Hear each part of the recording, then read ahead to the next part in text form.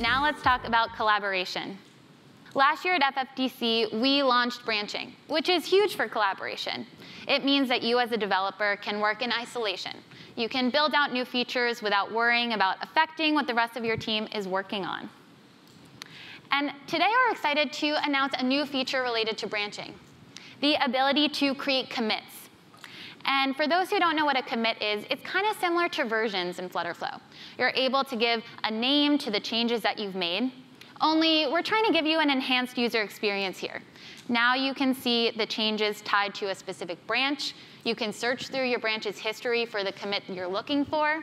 You can view a single commit and see the exact changes that were made in that commit.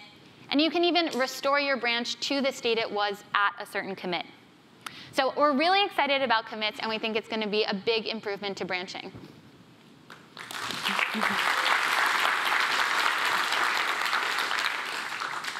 But we're all about full transparency here. And we know that branching really isn't where it needs to be in terms of the overall user experience with FlutterFlow. I've talked to a lot of users, and people have raised concerns about a sometimes confusing user experience or even inaccurate merges in some cases. So I just want to reassure you that we've been doing a lot of experimentation and thinking, and we're trying out a new angle. So we're trying to leverage the trusted Git framework, which of course is industry standard when it comes to version control.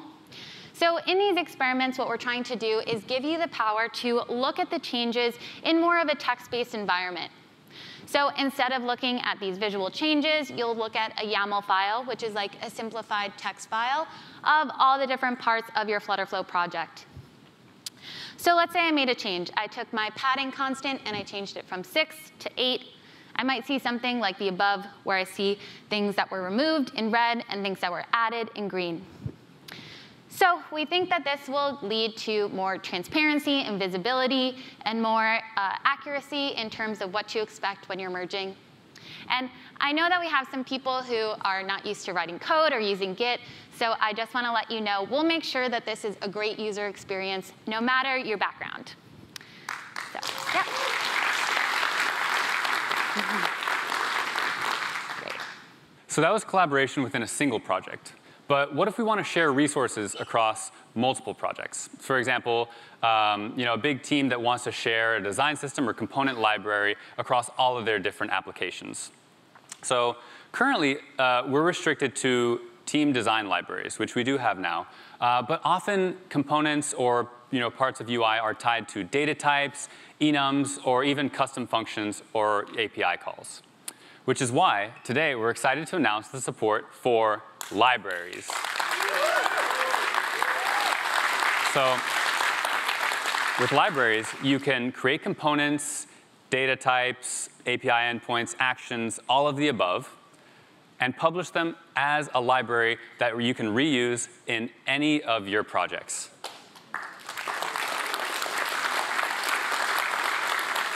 This allows you to share resources across all of your different applications with no restrictions and with version control. So I'd like to invite Anusha to give a demo. So here I have Radix Design System, which is a FlutterFlow project, which of course has a lot of components. But if you can observe, these components also have component parameters, which are of custom data type and enums. So let me make a quick change to this project. I will edit the description here and say this is a demo. And then I will commit my changes to the main branch. Say new description. OK, so now that we've made a commit, we are all set to publish this project as a library. So let me go down to the publishing page. And here we have built out a new page, which is to publish this project as a library. Here you can set the version of your project and enter a description for this. I will say added a new description. And you can view all the previously published versions here as well. So I'll just go ahead and click Publish. And there we go. We've published this project as a library. And we are all set to use this as a part of other FlutterFlow projects. So Here I have another FlutterFlow project, which is a dashboard page that I have built out to control user permissions. And I would like to use radio buttons, which are not directly offered by FlutterFlow, instead a more customized version of that. So instead of building it from scratch, again, we can leverage what we've already built as a part of Radix design system. And we could do that by simply importing the project into this one. So I will go ahead to the project dependencies page and click on add dependency. It shows up all the projects that you have access to and have been published as a library. In addition to this, you can also copy paste the project ID.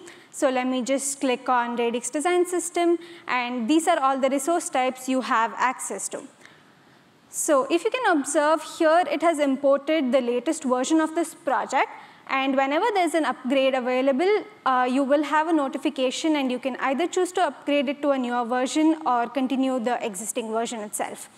So going back to the widget tree, I will add my radio group component here.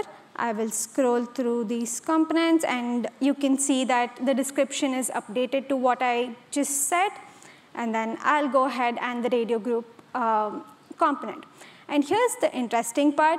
So this component requires certain parameters which are of custom enum type, but I don't have to worry about it because I have access to all of these resources from the library. So I can go ahead and select the options that I want. Yeah. So we are all set, and maybe just click this one. Yeah. And lastly, I would just like to make one quick change, and that is to add a snack bar option here so that we can get to know what was the radio button that was clicked. So I will add show snack bar. And I would like you to notice that we can get access to the component state which we just added, and that can be used as well. So that's it for the libraries demo, and passing it over to Leah.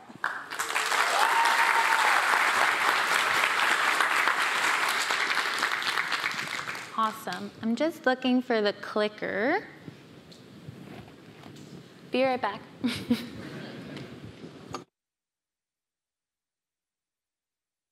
Whoops. Awesome. I'm really excited about libraries, and I noticed some Flutter developers in the audience. So one thing to mention is that when you export the code, the library is actually included as a local Dart package that then is imported into your app. So super neat feature with a lot of flexibility.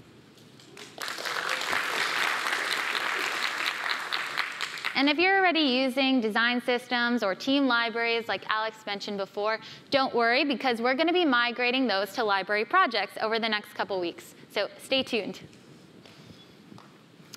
Now, besides libraries offering lots of flexibility with sharing resources across your team or projects, I'm really excited about libraries because I think they're the very first step in building a true integration framework for FlutterFlow. Yeah. So when I talk to customers, a lot of people have requests to improve an existing integration that we have or offer some new integration with some SaaS tool that they're using. And this is great. We would love to build all those integrations. But really, we don't want to be the gatekeepers here. Our vision is that the entire ecosystem can build their own native integrations for FlutterFlow. So our hope is that customers, partners, third-party providers can all come in, create an integration, and share it with all of you. And as a proof point here, I'd like to welcome David from Adapty, because they were able to take what we already have with libraries and build an Adapty FlutterFlow integration that will soon be available for you all to use. So over to you, David.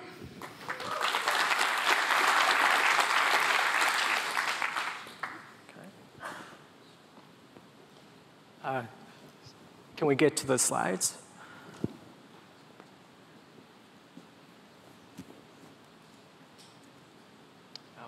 Awesome. So what is Adapty? Adapty helps you build and scale your in-app subscriptions. Over 7,000 apps use Adapty. We track over $1 billion in subscription revenue annually. Our SDK is used for the most popular UI frameworks, including Flutter. Over the past few weeks, we've been working on the FlutterFlow library that makes the features of Adaptee available for FlutterFlow customers to use in their apps. We built this library by wrapping our Flutter SDK. So let's go to the computer and see a quick example of how this works. In this simple application UI, we have one button. It's triggering the action flow. In the action flow, we fetch the paywall data from Adaptee using custom action get paywall. You can see it's being imported from the Adaptee FlutterFlow plugin. Check to see if it's loaded successfully. If the data was successfully loaded, we navigate to the paywall page and pass in the fetch paywall data as an argument. Next, let's configure the UI to display our products. In our case, the paywall contains only one product, but it could contain more. To display the price, you can use product price localized string field. Okay, there we go. You can display additional parameters such as offers, offer details, or any other information using an appropriate field of our products. Last but not least, making a purchase. Let's review this action flow. First, we're using make a purchase action, then we're checking the results. If there's no errors, the users get access level, we just navigate back. And what that means is that the paywall will close and the home page will be shown. And putting it all together, we can see what it looks like. Let's go to the slides.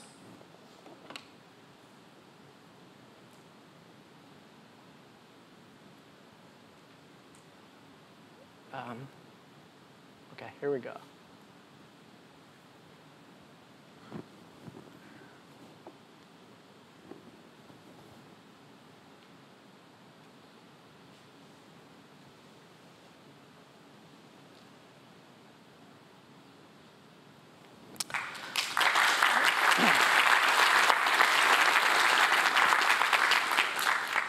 We're super excited about the future of FlutterFlow integration framework.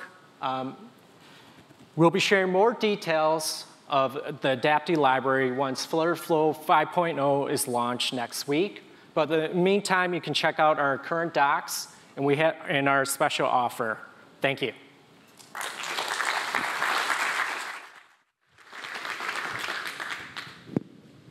Awesome.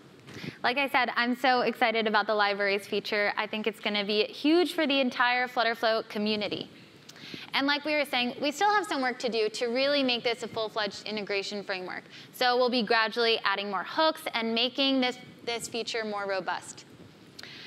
Since we're talking about integrations, I did just want to take a quick moment to recognize that I know you all have been asking for updates to some of our integrations. So rest assured, over the next couple weeks, we're going to be making improvements to the Supabase integration so we can support all of Supabase's latest features.